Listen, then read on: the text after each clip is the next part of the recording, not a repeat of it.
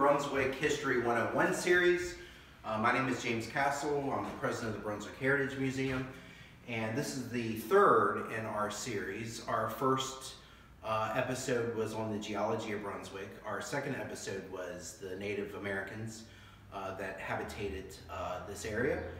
And then our third series is the many names of our area here, now known as Brunswick.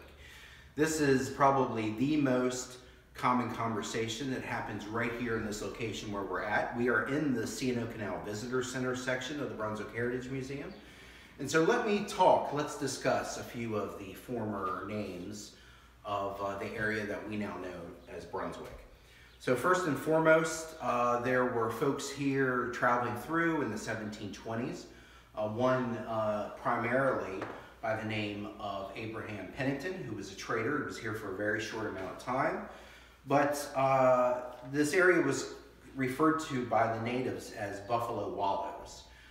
Buffalo Wallows meant basically, literally, a place where buffaloes stood and wallowed in the water, the Potomac River. And interestingly enough, buffalo remains have actually been found in the Potomac River down where the Brunswick campsite is today.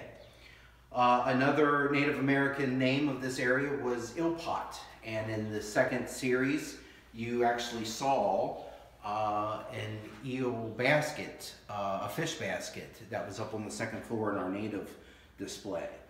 It was also called Ilpot Ford, so folks passing through here, settlers, actually knew of the Native American term of Ilpot, and where they forded the river actually was called Ilpot Ford. The official land grant that was granted to this area was Mary Hawkins Peepo Day. Kind of a funny little name, but that is exactly what the land grant was called.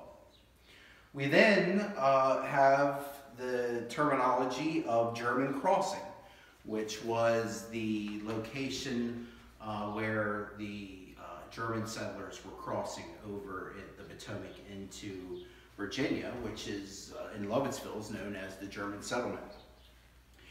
We then come to the German use of the city name of Berlin for our little village. That was given by the name of Leonard Smith, which we will talk about in a future series, actually our next episode. Berlin got a little confusing because there's another Berlin on the eastern shore right outside of Ocean City.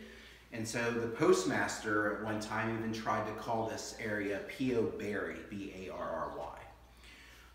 And eventually when the railroad makes the decision to move its main yard operation here in the late 1880s, in 1890 this area is renamed by the B&O Railroad as Brunswick.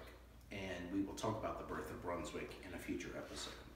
So that is the, oh, and you know what? I can't forget one nickname that was given to Brunswick after the name change, but you'll hear Brunswick commonly referred to as Smoketown. And then you'll also see Smoketown used as the Smoketown Brewery. There's a local band by the name of Smoketown.